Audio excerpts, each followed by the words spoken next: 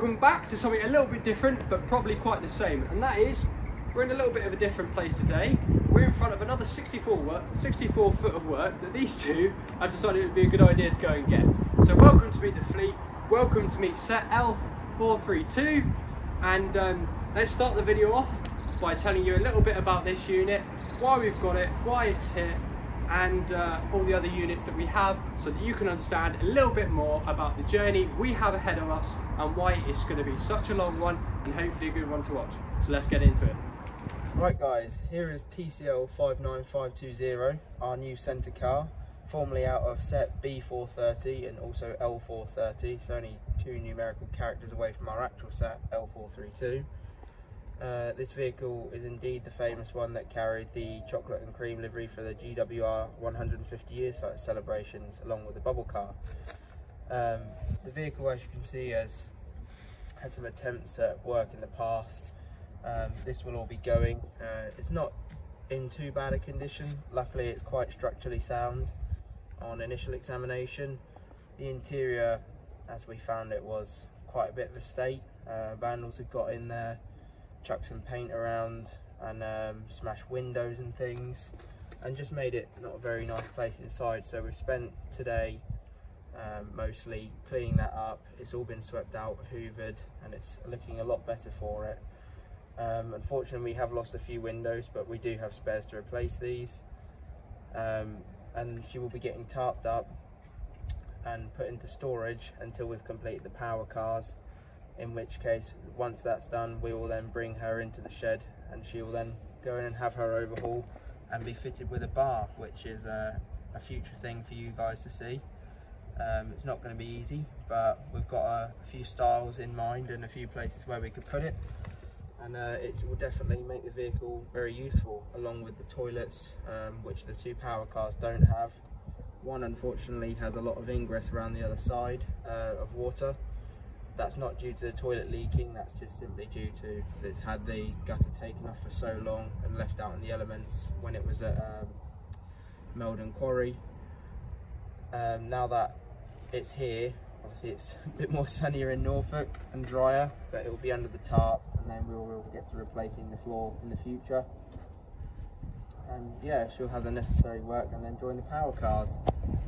Right guys, now we're in the interior in the first class. As you can see, the vandals have hit it unfortunately in places. We'll get to that more in a second. The bodywork around here is minimal. As you can see, it's not got the usual water ingress telltale marks, but it will need attention, just like the others. If we go through into the next saloon in the first class, we can see the vandals have hit this into partition window. That's been having some sort of repairs in the past. Needless to say, we'll just replace all of that with new steel. And then there's windows dotted about in here that have been smashed, seats that have been cut just by the little toe rags. We'll keep it PG at that point. But yeah, not too much work compared to the others. It will be getting a full new interior, just like the other two units as well, except the first class will be carpeted instead of having a conventional lino. In here is the toilets. Again, more vandalism in the form of chucking paint around and some graffiti, unfortunately. The toilets, like I said, they do need a bit of work, but aren't in bad condition compared to others, which the problem with 117 centre cars is the toilets tend to go spongy. Luckily ours aren't, only because of the water ingress that it has going to need to have a little bit of replacement. Again, more vandals, paint on the seats, which is rather annoying. When we actually viewed this vehicle, the second class was completely untouched, no vandalism, no smashed windows. But because of issues with a certain haulier and not delivering on what they promised, that's a story for another time, that it got vandals hit it a bit more when it was at Meldon Quarry, unfortunately. But now it's here, get it tarped up, and then she's got a bright future ahead of her. As you can see, the second class isn't in bad shape. The seats are actually quite nice. They will get reupholstered because they are a bit life expired, to say the least. Again, same with the lino. And then in the saloon that Johnny is now kindly stepping into, is where we we're thinking we're going to put a bar. So what we'll do is we'll keep this side of 2-seaters, and maybe have a shuffle around, put a 3-seater here so people can sit and wait at the bar if they want sort of a bit of open plan, spacious feel. These seats will then be going, these are 2 3-seaters, and then the bar will be going in here, all the way next to where Johnny is standing. That little 2-seater will stay where it is for the bar staff to have a well-earned break with all the beer drinking customers we're going to hopefully be having. So yeah, it should be a nice open big bar. We'll hope to be serving lots of refreshments, pastries, all sorts. We have big plans for it. So yeah, you'll get to see our bespoke made bar that we're going to create, and follow us along that journey. And it should become a nice little addition to the fleet, this vehicle. So now Paul will talk you through 51370. Right folks, this is DMBS 51370, DMBS standing for driver motor brake second. As you can see, heavily stripped out when we were at our previous location.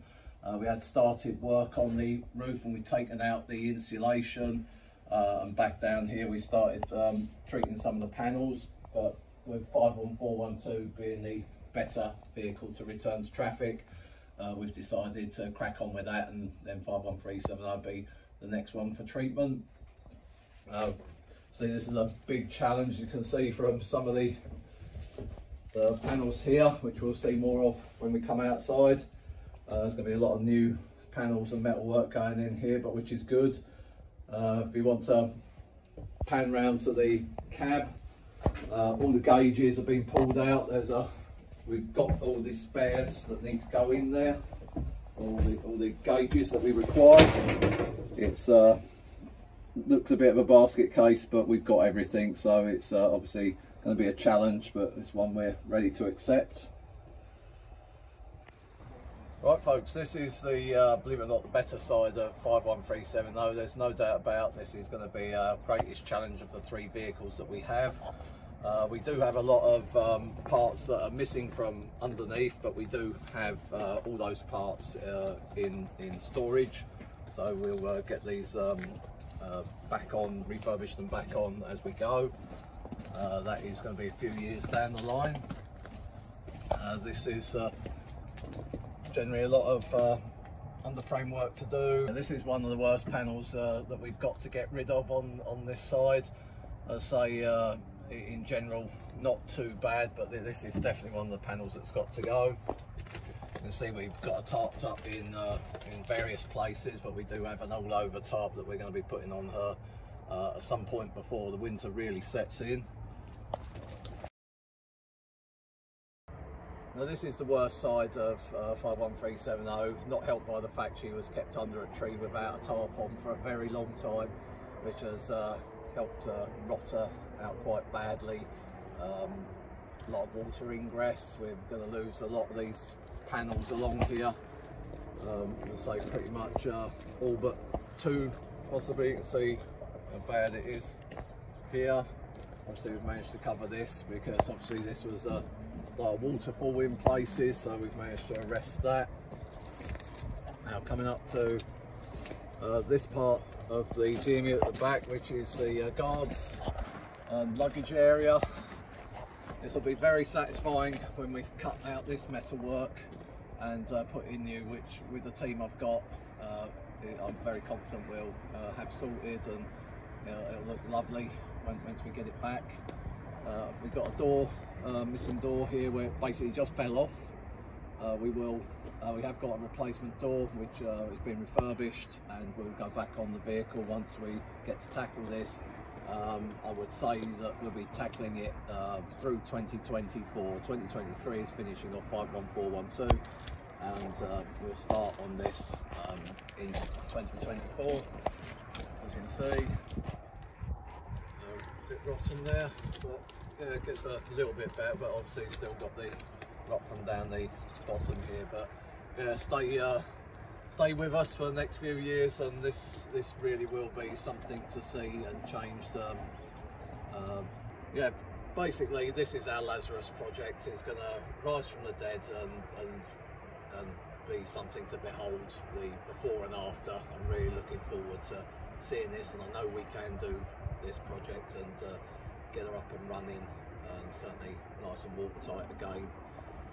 It's got a lot of doubters on us for this one, but it'd be nice to prove those doubters wrong, which it's always nice to do. Now over to Johnny on DMS, driving motor second, 51412, which is under shed, and our current project we're working on at the moment. So, welcome to 51412 DMS, driving motor second. As you can see, this is probably our best angle, and if you've been following along with the videos, you would have known that we've just painted this. So, let's take you through her. Front, all done. Rebuilt the cab in about 6 days. Come to the underframe. Before we even got in the shed, we did all of this. Took us about 3 or 4 days to do all that. Front bogey's been done. So, let's move along. This panel here, completely replaced, which is often, well, we're finding often going to be the case with these panels. They need to be replaced. For the door strip, we have done a 5-metre long handrail repair on the top, which is, well, we I think got 19 metres total we worked out to do on this unit. So yeah, just the start of a marathon on that one. But as you can see, we come along here, we've done everything we can really do on the bottom because she does need a lift. We've got a final drive cog on the back that is shattered. So we do need to lift her and put one of our spare bogies underneath her. Front one's all good. She will pull herself along, but it's not ideal when we're going to be eventually having a 3-car unit, as you know. So we come along. Engines, they all run. They run about 4 years ago now. One of them does breathe a little bit heavy, but that's nothing we can't sort. We've had a few bits of information from some people that kind of know what they're talking about. So that is going to be interesting when we get to that. So all exciting things to come along here. We finally get to the end of our cat rail repair, which just gives you a bit of a scope of really how much we've done. So come along in. We get to this panel, which you've seen us replace. We also find ourselves at a Smith's heater. Now we've got 2 Smith's heaters. They both work, but only one of them heats. We still need to work out what's going on with the second one. I believe this one works, and the one on the other side doesn't. It just blows air and smells of diesel, which is always nice. So, but yeah, we can get a toasty in here. It just takes a little while, but that is something that, yet again, you're going to see us go through. And now we get on to this panel, which you're about to see in probably next episode that'll be coming out. We'll be ripping this out. We'll be showing you how you do that, and really taking you through what we do, how we do it. We've also got gutters to get off, etc., etc. But I'll go through that in that video. Here is the bogie that is, well, a little bit destroyed. It's still got nice tyres on it and everything, so it's not like it's a complete waste. If need be, you could strip it down and use it for other things, but final drive's done. Got the gearbox, got extra carbon shaft, we've got all the spare parts we need, so that when we come to lift it, we can lift it, which we are planning to do here. We don't know roughly when that'll be, maybe in a few years, it depends. The railway's still got to set up everything to do that, so we'll be waiting on them, but it's not like we're in a rush really, because we've got probably about 12 years of all this to do for all 3 of them. But, so that's our last bogie. Now, let's take you to our worst side. So, this is the second man side. As you can see, this is really the state we got her in. Admittedly, there wasn't so much filler in her and plot, but she was just had a green coat of paint, as you can see. And we didn't really get onto this side at our previous location, but it doesn't matter, because we'll get on to her probably in the new year. That is our goal, so very ambitious. You might see a video come out at the end of January, early February. That's the plan, could always change. So this is our worst side. This is that front panel. We seem to have a problem with these front panels just on this unit. I think it's because of the way it's stored. But as you can see, bogies all done underneath, frameworks all done. But this, we need to strip all the gutter off, well, we need to take this panel off. We think there's not going to be a lot savable on this, so this might be a whole panel take off. It'll definitely be coming off the window for sure.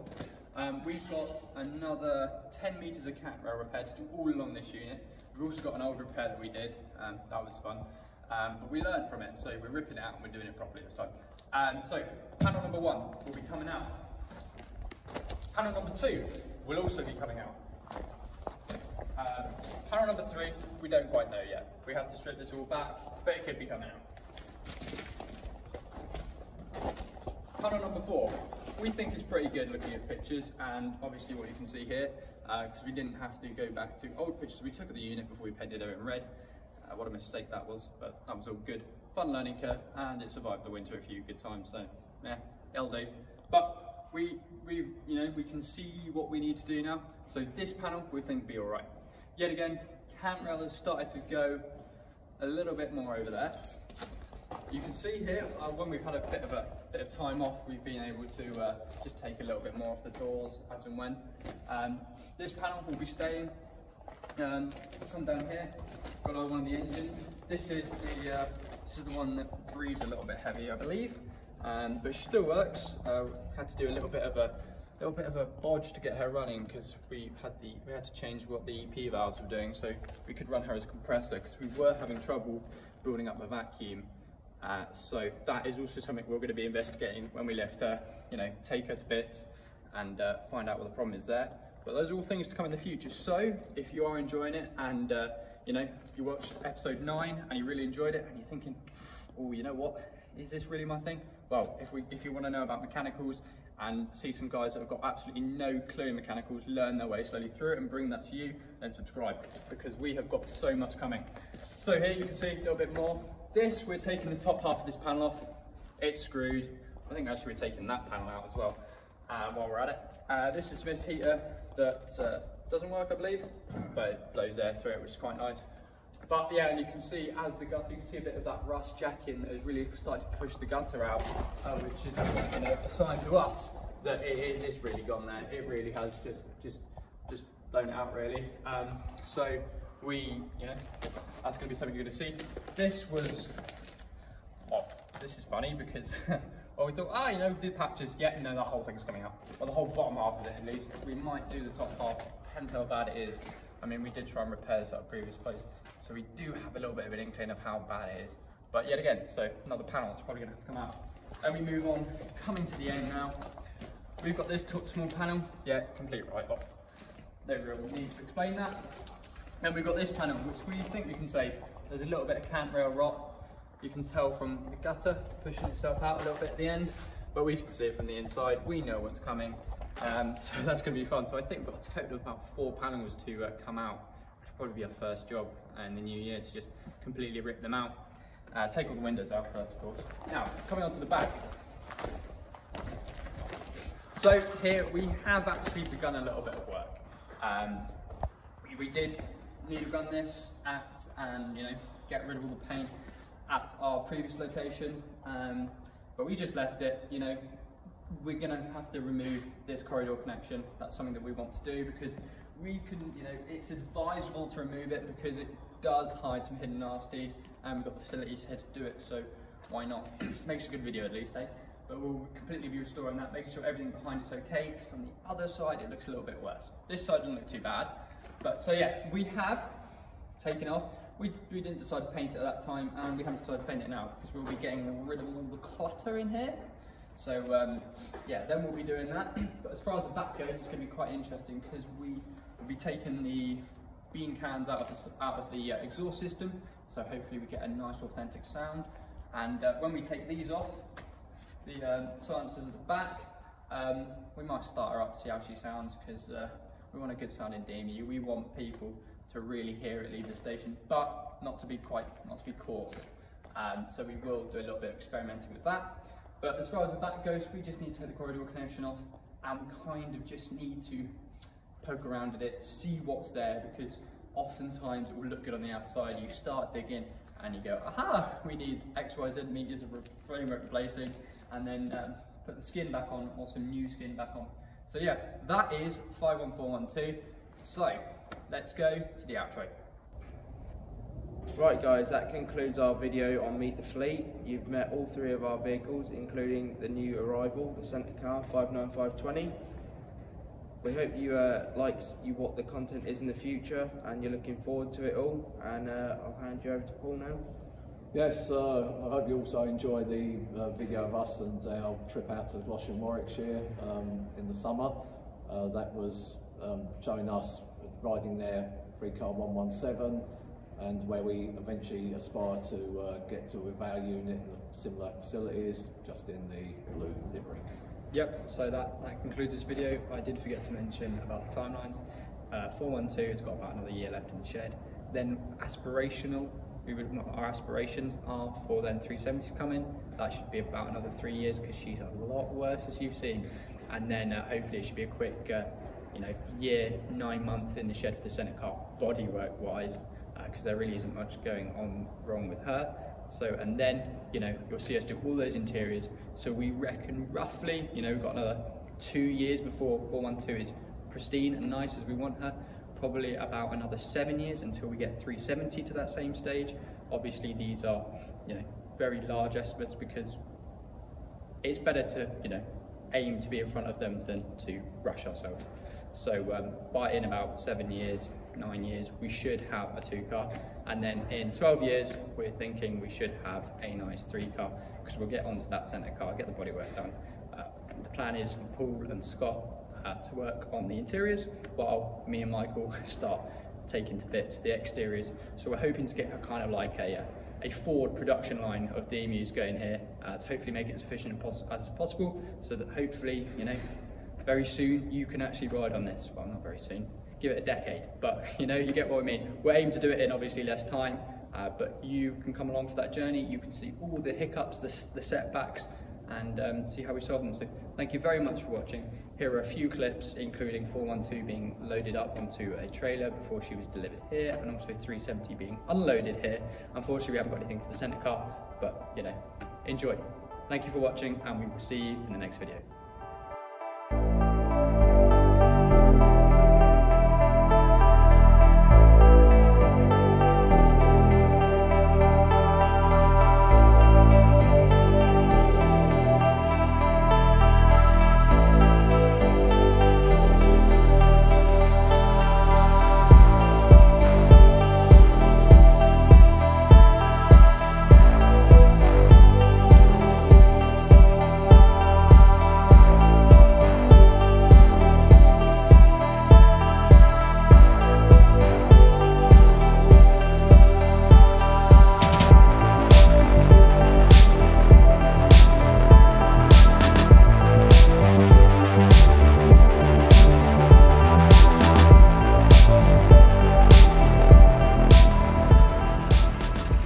DMS 51405.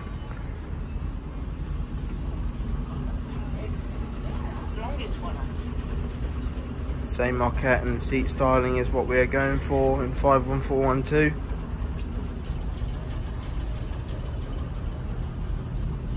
This is a full seated saloon rather than a guard's vehicle or the centre car.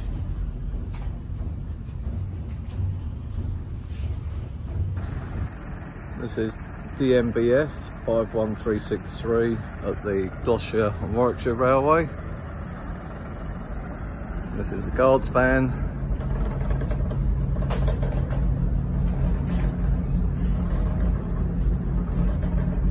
We've converted disabled area. Excellent idea. Accessible for a ramp onto the guards area into here. Superb idea, what we'll be having on our DMU.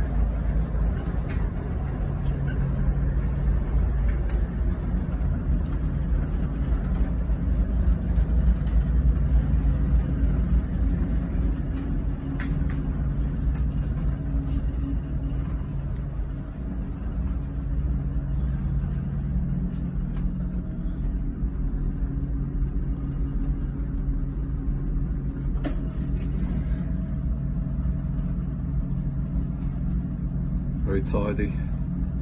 And through here we have TCL centre car 59510.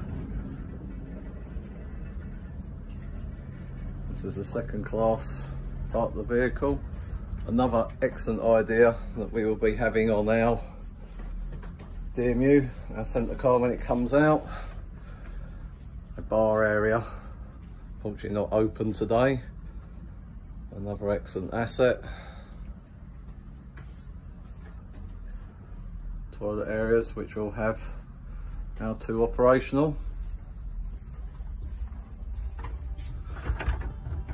and first class area,